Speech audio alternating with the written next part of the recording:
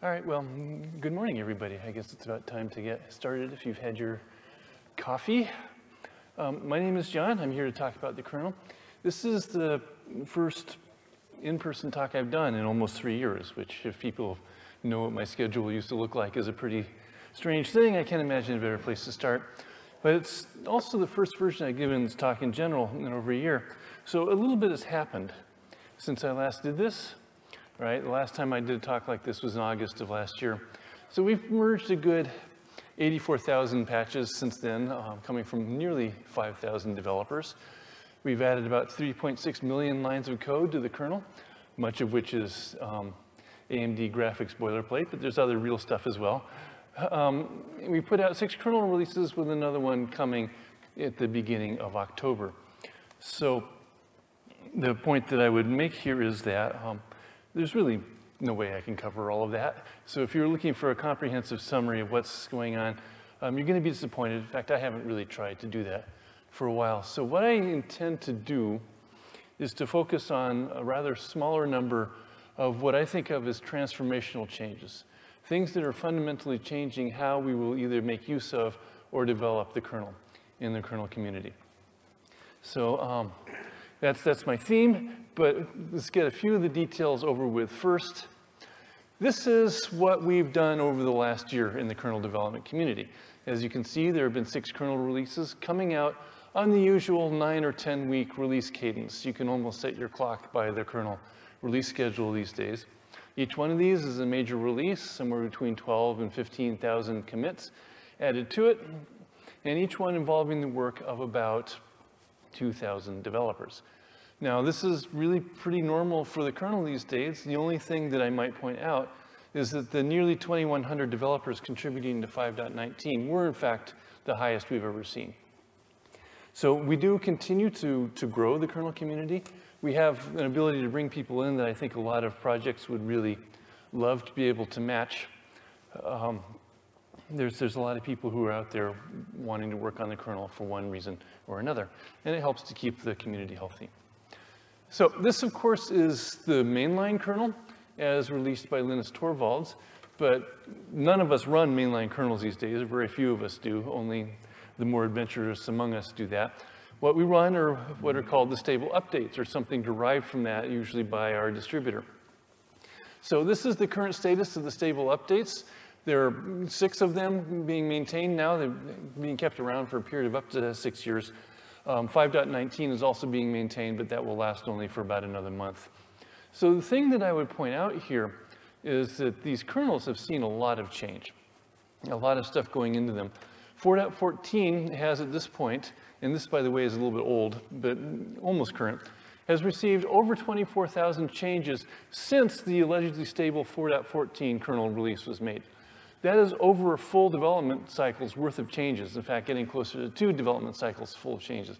So there's clearly a lot of stuff left that we still have to fix after we put out a nominally stable kernel release. It takes a long time to really find all of the bugs and get them fixed. In fact, I was kind of curious about just how long it takes. So I wanted to do a little bit of an inquiry into where these bugs are coming from, or actually something that's a little bit easier to answer, which is when are these bugs coming from? How old are they? And the nice thing is that kernel developers helped me in this project. This is a typical commit message. This is just a bug fix that I found in the 5.19 series. There's nothing particularly special about it. It's just one of many. But one of the things that developers do when they're putting in a bug fix, besides describing the bug and what's being fixed and all that, is they add this fixes line that says, that indicates which commit introduced the bug in the first place. This is useful for the stable kernel maintainers to know how far to backport it and such. It lets you know how old this bug was, how long it has been in the kernel. Now, in this particular case, the developer also helpfully put that it was introduced in 4.14, but they don't have to do that because the fixes line alone is sufficient to tell us how old this bug was. So I looked at 5.19 and all the things that it fixed and saw where the bugs came from, and got a nice illegible plot that looks like that.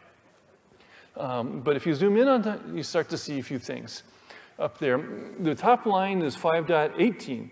So the 5.19 kernel fixed 268 bugs that were introduced in 5.18. So that many that were carried over from the previous kernel release. It also, by the way, I didn't indicate it here, but fixed something like 700 bugs that were introduced in 5.19, bugs that were never actually released in a stable kernel. So you can see that, but remember that other bug I was looking at came from 4.14, which was there. In fact, 17 bugs from 4.14, which was released 5 years ago, almost exactly 5 years ago, were fixed in the 5.19 kernel, which was released last month. So these bugs hang around for a long time. In fact, you can see this long tail of bugs. And if you go to the other end of the plot, you see that there's in fact a quite long tail of bugs. And we are still fixing bugs that were introduced in the 2.6 kernels. In fact, if you look at the kernel release history since we went over to Git, the entire known history, there are only 3 releases that did not introduce bugs that were fixed in 5.19. So these bugs hang around for a while. There's an interesting singularity there at 2.6.12, and one might think that 2.6.12 was a really terrible release. They put all those bugs in. But 2.6.12, of course, is the beginning of the Git era. That's when we started using the Git source code management system. So those bugs are actually bugs that were really introduced into the kernel anytime from the beginning of Linux through to 2.6.12 in 2005. So that's why there's a whole bunch of them that pile up there. But it is an indication that some of our bugs are indeed very old. So a summary of this is that we're going to be fixing bugs for an awfully long time. We are hopefully introducing them faster than, or fixing them faster than we are introducing them. I intend to do some analysis to try to figure out if that's really true. But in any case, even at that rate, bugs stick around for a long time. We have a lot of old bugs in our kernel. So moving on to some of the big changes that I wanted to talk about. I have a handful of them here. The one I want to start with has been certainly a big topic at the Linux Plumbers Conference and other such, which is the Rust programming language, which is, with any luck, coming to the kernel sometime soon. And people might ask, why are we going to try to introduce a new programming language for kernel development, and why Rust in particular? And the answer to that comes down to a few things, but one thing to start with is all those bugs that we were just talking about. The Rust language is designed to make it an awful lot harder to introduce many types of bugs, right? It allows you to define types that can enforce all sorts of rules, such as locking rules. In the kernel, to access a shared resource, you have to take a lock, typically. Later on, you have to release the lock. But there is really very little that can enforce that in the C programming language. So we have bugs where data structures are accessed in racy ways. We have bugs where somebody fails to drop a lock in the right place, that sort of thing. Rust can enforce most of this at compile time. So those sorts of bugs just vanish. The same is true with, for example, memory allocation, memory safety, that sort of stuff. The C language is plagued by this concept of undefined behavior.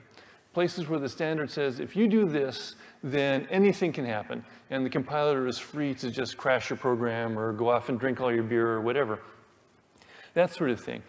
The problem is that undefined behavior is almost impossible to avoid in an actual real-world C program.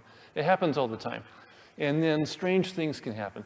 Rust is intended to eliminate that, to have behavior be defined in all situations, and get rid of this whole big bear trap that lives in the C language that continues to bother us. The other thing is that while we have a lot of accomplished C programmers in the kernel community, a lot of the developers who are coming into the world now are less than thrilled about working in C. It's not, you know, it's something that their grandparents used. And they would rather have a language that helps them get programs right from the beginning, that sort of thing. So a lot of those developers are currently perhaps deterred from getting into the kernel community for a number of reasons, C being one of them. I've already seen a fair amount of interest from people who are saying, if I can work in Rust in the kernel, then I would like to do that. I think that bringing in a language like Rust is a key to bringing in a new generation of developers, which is a topic I'll come back to a bit later on. And I think that's really important. So given all this, one might wonder, what's the holdup? This has been worked on for a few years. Why isn't it there already? And the answer comes in a few forms, one of which is that Rust is not the easiest language to learn, either if you're learning it at the beginning or if you're learning it coming from a C background. It doesn't really look much like C. So I just went into the kernel crate that's being proposed there and picked out a simple function. This is a function that will panic the kernel. And if you know Rust, you can read this, and you know what all of this stuff does. If you can't, well, I just saw a comment from a kernel developer this morning saying that Rust is programming by smiley, or programming by emoji. It really can look that way to a lot of people if you don't understand what the lifetime markers and all that stuff actually look like. So it's all stuff you can learn, but it is new, it is different. And this is a problem for the thousands of people who work in the kernel community now, who know C very well, who know the code very well, who are going to have to learn this if Rust comes in the kernel, even if they themselves do not intend to write any code in Rust, because they have to be able to maintain the code that is submitted by others. They have to decide what goes in. They have to be able to fix it. So this is going to impose a huge learning burden on a large community of developers, and that naturally is going to create a certain amount of resistance. And there are people who are not pleased with this idea at all. The people promoting Rust in the kernel are signing up for a whole lot of hand-holding and developer support. And the good news is that they seem to understand this. But it's going to be an interesting process to get people up to speed on this. Another problem with Rust is that the language is still evolving. C is pretty static these days. Rust is still changing from one run release to the next. There are a whole lot of features that have not been stabilized, and the kernel needs all of them. So we don't really have a stable version of the compiler to work with, and we're having to use features from nightly releases and all that. And that makes people nervous when you're talking about building a production kernel with this kind of thing. We've gone out of our way to ensure that the kernel can be built with a whole variety of C compilers of varying ages so that anybody can do it. With Rust, you're going to have to use the current development version of the compiler. And that makes people nervous, and again, with good reason. And finally, there are some things that are simply hard to do in the Rust language due to the way it works. A classic example is the doubly linked lists that the C uses heavily throughout. Due to the way Rust works, you really cannot easily make a doubly linked list because you're trying to do ownership in both directions, and Rust wants one owner of each data structure and so on. It gets very complicated very quickly. There was a whole discussion at the Rust conference last week about pinning and how you simply initialize a self-referential data structure so that it doesn't get wrecked when the Rust compiler moves it around and so on. So there's some hard problems to be solved because some things that we do are just hard to do. And then I would point out that kernel developers can be fairly conservative sorts of folks at times. Again, with good reason. If you make a mistake in the kernel, you can create problems for incredible numbers of users, and these problems can only show up years down the line when that kernel shows up in some enterprise distribution. So kernel developers have learned to be very careful. But this works both ways, and it also can lead to resistance to the bringing in of new technologies that we really need to have. And we're certainly running into that. This is a quote from a kernel developer whose name I'm withholding for their own protection from a few months ago. This developer was simply flat out insulted by the idea that his skills were not up to the task of writing safe code in C, and that we needed to use a language that made writing safe code easier. Right? You run into this sort of thing in any community, and certainly in the kernel community, and this is going to take some work to overcome. We're doing it, and I think we're going to get there, and I think that it's pretty clear that the Rust support will be merged on an experimental basis. It could happen as soon as 6.1. I think it's going to take just a little bit longer than that. It will be a subject of discussion at the Maintainer Summit tomorrow, and we might have a little bit more insight then. But it's coming soon. If it doesn't come in 6.1, it will probably come sometime early in 2023. And then the show will begin, and we will see how well it really works for development of kernel code. So, next thing I want to talk about, how many of you know what IOU ring is at this point? So, probably less than half of the audience. IOU ring takes a little bit of explanation. This is a new API in the kernel. And let's start by talking about the traditional Linux or Unix system call API. If you want to read data into a buffer, you call read. You pass an open file descriptor, a buffer, and a length, and the kernel's job is to fill that buffer with that many bytes of data from that file descriptor. Pretty simple. But this system call has some limitations that have bugged people for many, many years.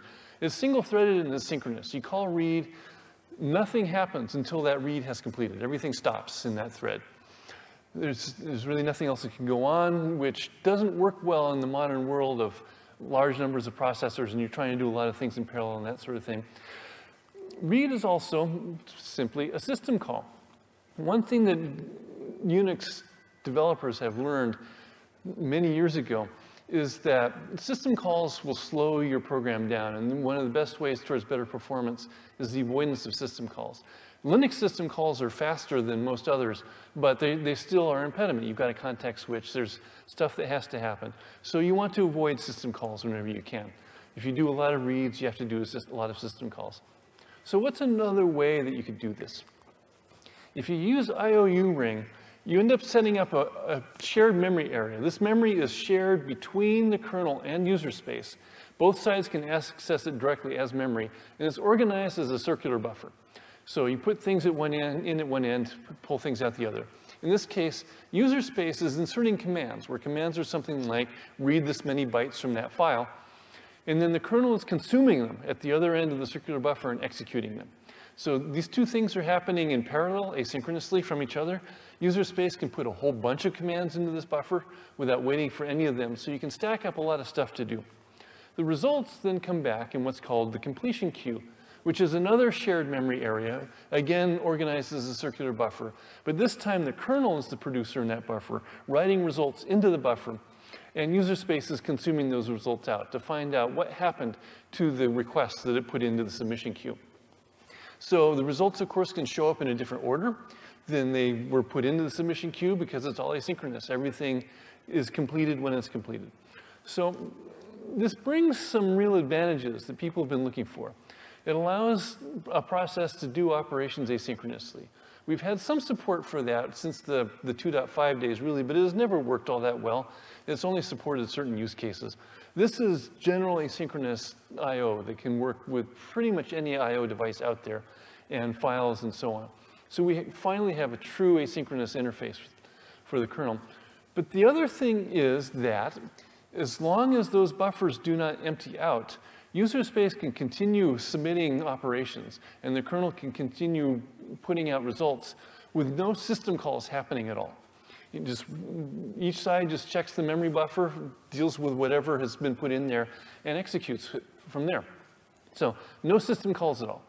This has resulted in some pretty amazing I/O speed benchmarks if you're trying to do that sort of thing. Has enabled a level of I/O performance that we've never really had before. And so this has a lot of people excited. Because if you're trying to write, a busy network server or a whole lot of other things that do a lot of I/O, this really helps a lot. But there's actually more to it than just the asynchronous nature of it. One of the things that's worth mentioning is what's called registered files and buffers. And to explain that, we need to go back to that system call, right? The read system call has to do the work of copying the data into the buffer. But there's actually a whole lot more that has to be done here. The kernel has to look at that file descriptor, verify that it's a valid file descriptor, that the process is able to read from it, and then it has to lock down the file descriptor so it does not get closed while the read operation is taking place. Then it has to examine the buffer and make sure that this is actually a valid buffer in that process's memory area. If that buffer is not actually resident in RAM, it has to page it all in. It has to lock it all down so that it will stay there. And then finally, it can put some data into that buffer. For many operations, if, for example, the data being read is already cached in the kernel, which may well be the case for file I/O, then this setup overhead is the biggest cost of the whole operation by far. A registered file allows the kernel to do that setup work for the file descriptor and lock it down once. And similarly for a registered buffer. You register both with the IOU ring subsystem. It remembers them, and then you can do operations on both of those without incurring that overhead going forward. So that takes out much of the overhead of doing I/O, and again, helps to increase I/O speed significantly. There's a whole wide range of commands that you can do, not just things like read and write. You can open files and accept network connections and send messages. And there's work going on to add things like creating a new process, and other sorts of things that are not really I/O related at all. A whole lot of, I think in the end, we're going to end up being able to do almost anything you can do with a system call by way of IOU ring as well.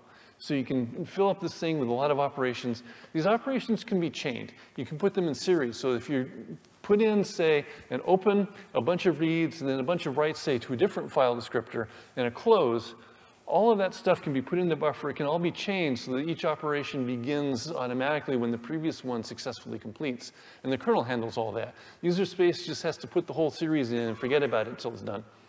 So it allows you to do some pretty complex things by way of the ring. It is, in a sense, becoming a separate API to system calls in the kernel that allows you to load some sort of simple kind of program into the kernel and execute it all asynchronously and just get the result back when it's all done. It's a very different approach to programming on Unix-type systems, and people are starting to run with it and do interesting things with it. One of those is a thing called uBlock, a user space block driver. You know, block drivers are normally, block drivers being drivers for disk drives or similar devices, are normally entirely within the kernel. This allows you to move it into user space, and the communications with the kernel happen, again, through an IOU ring buffer set. So I wrote about this. They've done some things like a loopback block device and the network block device, and are reporting performance results that are actually better than you get with the in-kernel devices, which is a very interesting result. So I think this is interesting for a number of reasons. Everybody has said for years, not everybody, but certainly people have said for years that microkernels are the architecture of the future. They're more robust, they're more secure, that sort of thing. There have been a lot of reasons why those have never taken off. One of which being that the communications overhead between the various components of a microkernel really kills the performance of the system. IOU ring seems to have found a way to eliminate that problem. We now have a very high bandwidth communication path that has almost no overhead at all. So we may be seeing an era where things like block drivers and other things will move out of the kernel into user space processes because they can be made more robustly, perhaps in an unprivileged mode, and without the performance costs that you used to see with that sort of thing. And this is part of a bigger trend that I've been observing for a little bit. This is a picture that I ripped off from Red Hat's website because it was easy to find, of the traditional idea of how Unix systems work, where you got one very well-defined box, which is user space, and has processes in it, and another well-defined box, which is the kernel space, and this very narrow little pipe that is the system call interface between them. And that's really the only way that the two communicate. I would put forth the idea that this model is going away, that boundary between the kernel and user space is becoming increasingly porous, and that we're seeing strange things being done on both sides. So examples would include IOU ring, which I just talked about, where you can stick programs, IO programs into the kernel and move the block drivers out of it. I haven't even talked about BPF, which is another fundamental thing, but everybody's heard all about BPF, so I left that out of this talk, except for one thing I wanted to point out, which is if you think that BPF is a cool technology, but you're not really using it, I thought so. And then I asked my computer how many BPF programs were actually loaded and running on it, and found 17 of them. Mostly put there by systemd, but there are other users as well. BPF is here. It's taking over an awful lot of things and will continue to do so. And again, it's making holes in that boundary because now you're loading real programs into the kernel and running them in the kernel context in a way that is hopefully safe and able to do interesting work and increase the flexibility of the system as a whole. There's a system out there called Daemon and an associated thing called Demos. This is a mechanism that allows a lot of memory management decisions, such as which pages you push out to swap, which ones you keep, to be pushed out to under user space control. There's a whole lot of mechanisms that have been added there. You can search those out if you're interested in them. User fault FD pushes that even further, of course, by deferring page fault handling in general to a user space process in certain cases. SecComp does a similar thing with security decisions, where you can now defer decisions on security policy to a user space process, something that was previously entirely the province of the kernel.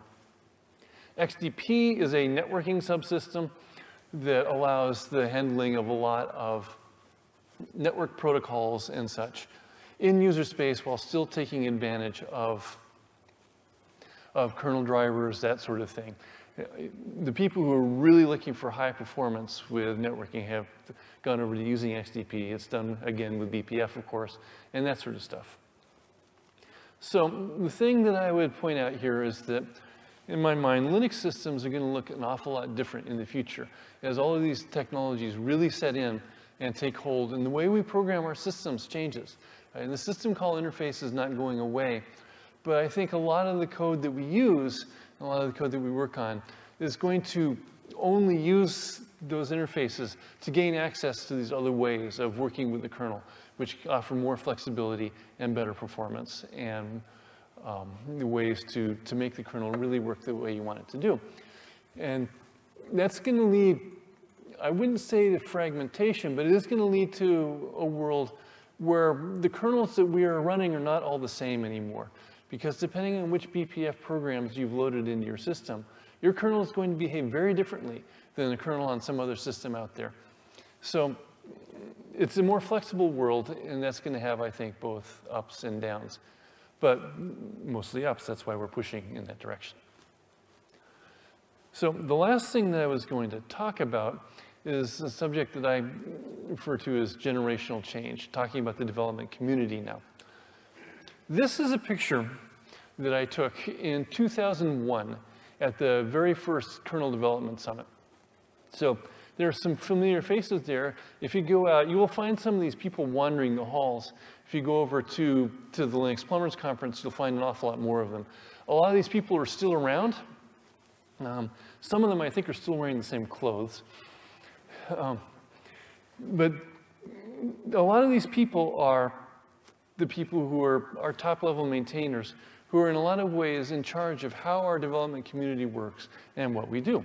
So there are some very good things about this. This development community represents a really unparalleled depth of skills and experience. We have people who have been working on the kernel for 30 years and know it from one end to the other. They know not only how the kernel works, but they know how our development process works. They know how things are done, and just as importantly, why they are done that way. I think there are very few software projects out there that have had this many people stick with them for this long. And if you look at most projects within companies, people come, people go, and the people who are working on it now may have very little to do with the people who started it years ago, even if the software itself is as old as the kernel is. So this is a really good thing. This is not something that we want to lose anytime soon. But at the same time, it brings some problems with it, including a resistance to change that I already alluded to when talking about bringing Rust into the kernel. We have people who've been working on the kernel for 30 years in C and don't necessarily see a reason why they should do it any other way. It has worked very well for them until now. And so they resist putting things in. And you will find that in a lot of areas whenever somebody tries to bring new technologies into the kernel. We often run into that sort of resistance. We also run into it in the development process itself. The kernel project famously still uses email as its primary communication and management mechanism. There are a lot of good reasons for it. I really still don't think that the modern web-based forge systems and all that will really scale very well to a project the size of the kernel, where you have thousands of developers and all this stuff going on at once. It's very hard. But to a great extent, we're not really even trying. Right? Again, email has worked very well for all of us. We've figured out how to configure our email systems to work well for us back in the 1990s sometimes, and haven't really changed it much since, and don't really want to change it now. And so there's not a whole lot of impetus to change to a new way of development. And again, it works for the existing community. It tends to be an impediment for new developers who have to figure out how to set up their email to actually deal with the sort of volume, that sort of thing. have to figure out that they shouldn't actually subscribe to Linux kernel because they will really regret it. Have to figure out how to send a patch out of their corporate email system and not have it be corrupted on the way out. All this sort of thing. And you see people struggling with this sort of thing. And I believe it turns away a lot of our developers, especially those who would fix one thing and then move on, which are important community to have as well. A lot of these people just don't want to deal with it. The other thing I would point out, if you look at this picture, this is not the most diverse crowd that you've ever seen. If you take a picture now, it is a little bit better, but not that much better. Really not that much better at all. It hasn't improved that much in 30 years. And sometimes I worry that we have kind of given up trying. The things that we have tried don't seem to have worked, that sort of thing. We really need to, I think, turn over some of our community because we were leaving a lot of talent on the table. We're missing out on the contributions that an awful lot of people could be bringing by having a community that is this undiverse. So I would really like to see that fixed. I would really like to see a new generation of developers come in that can change that situation and make our development community look more like our user community and the world as a whole. I think we need that to be successful going forward and to last for another 30 years.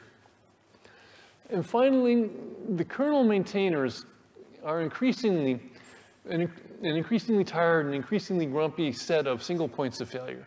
You have people who are choke points for various subsystems.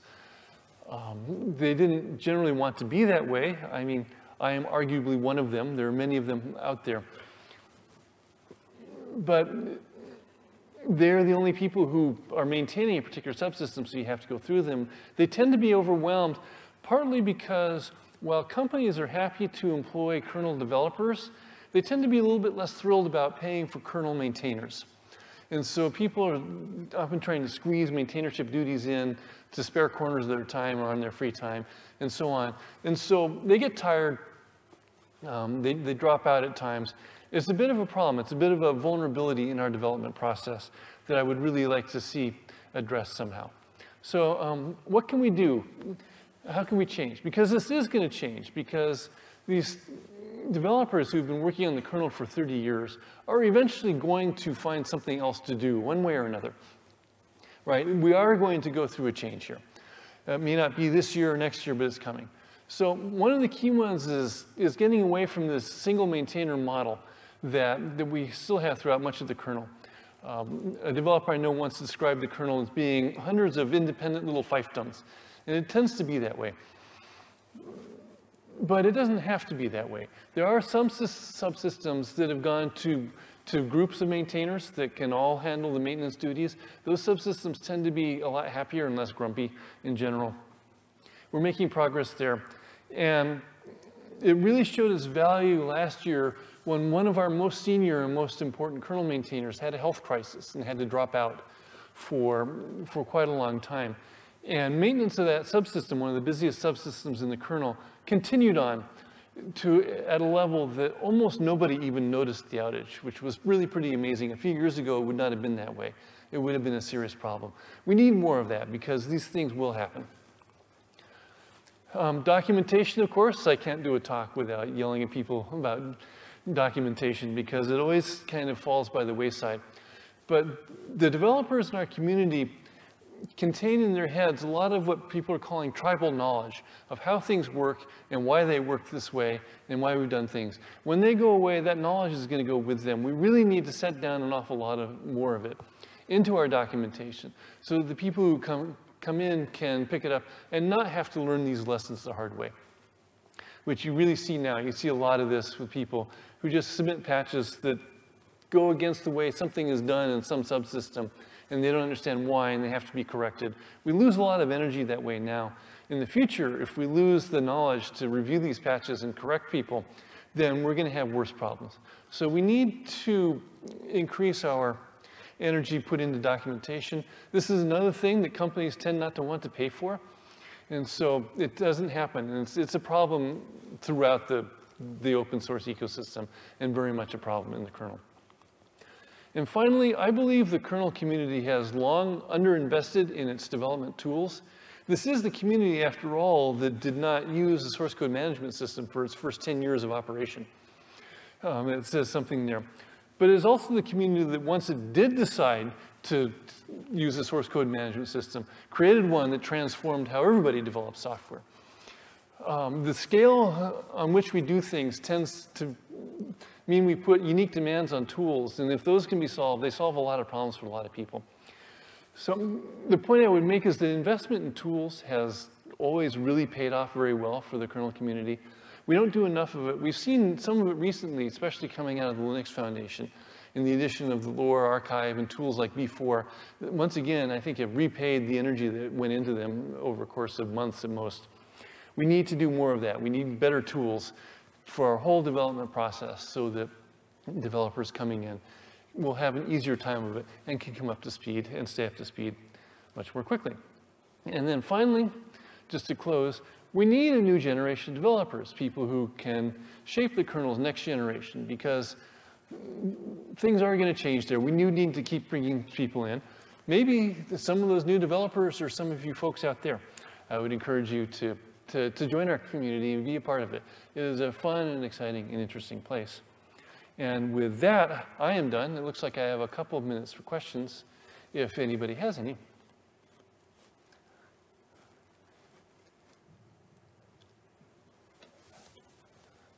Got a question.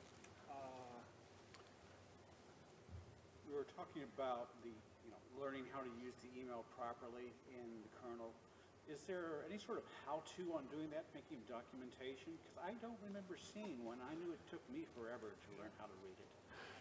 All right, Stephen asks, is there some sort of a how-to in the documentation about how to use email with the kernel community? And we do have one document called Email Clients, I believe, that is really focused on how to make your email client send patches without destroying them, which is an important thing to do, and we refer people to that often because you have to do it, and some people read in there that with their particular client it's really hopeless. If you're looking Outlook, do something else, that sort of thing. The bigger task of setting up a proper email environment so that you can get some sorts of email from the kernel community without getting the entire Linux kernel fire hose and cope with it and do that, there's nothing there for that. And people just have to kind of experiment with that. Some of the tools I just mentioned include ways of setting up a more web-like interface to the Linux kernel archive so that you can subscribe to particular discussions and that sort of thing. Make it look a little bit more forum-like for people who want that. I've written about that some on LWN. That's still in an early stage, but I think that will help some people as well. Yeah? Question about the Rust infrastructure. Yes? Do you expect there will be a release compiler from Rust once you plan to integrate it in Linux kernel 6.1, 6. Whatever? Or do you plan that you really have to use a development-grade Rust compiler for the first experiments? Will we have to use a development-grade Rust compiler for the first experiments? It depends on what you mean by development-grade. The answer is yes. The plan, as I understand, is that you'll have to use the current release of the Rust compiler, but you will have to invoke the magic macro that turns on the nightly features that are not actually stabilized and are not normally available in the current Rust compiler.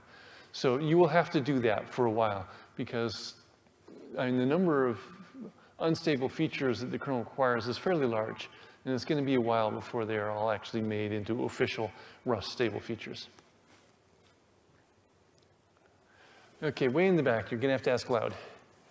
So the NBD Unix-based block driver is not just slightly about the same speed or slightly faster than I'm having a hard time hearing you, sorry. If you could come up here, if we have a mic somewhere. Do we have a mic somewhere? That's right. Oh, it looks like there's a mic there, all right. Testing 1, 2, 3. Ah. Hi, Jonathan. So the MBD user space block driver is not just slightly faster, probably about the same speed or slightly faster than the kernel device, but it also has many more features now, and it only took about a week to write. So it's actually uBlock is actually a lot more amazing than I think you even said in your slides. It's quite a game changer. Yeah, I agree. I think that uBlock and other interfaces like uBlock for other sorts of subsystems are indeed fundamental changes. And as you say, once you've moved it out of the kernel, you can write it quickly, you can add features to it, you can do things like that. It's going to speed things up, development-wise as well as perhaps performance-wise. And I think the development-wise part is the more important part. Yeah, I agree. Good job. 2 questions online. All right, so we have a couple of online questions. I can't see them. Yeah, I can talk Okay, in let's the hear mic. them.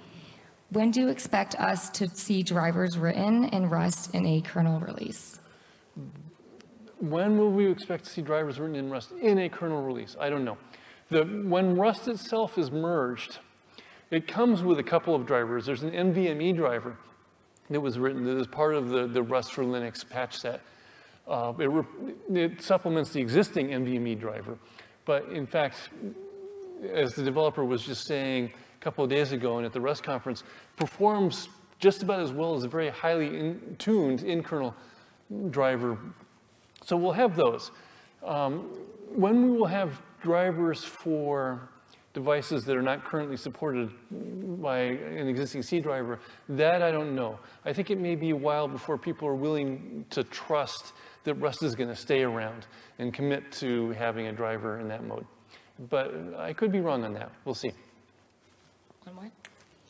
Any view on when the next LTS kernel comes out? When will the next LTS kernel come out? That is, by convention at this point, the final stable kernel release of the year. So that will almost certainly be 6.1. That's an easy one. All right, well, I'm out of time. I think I'm done. I should get out of the way and let Torsten set up for his talk. And I thank you all very much for your attention.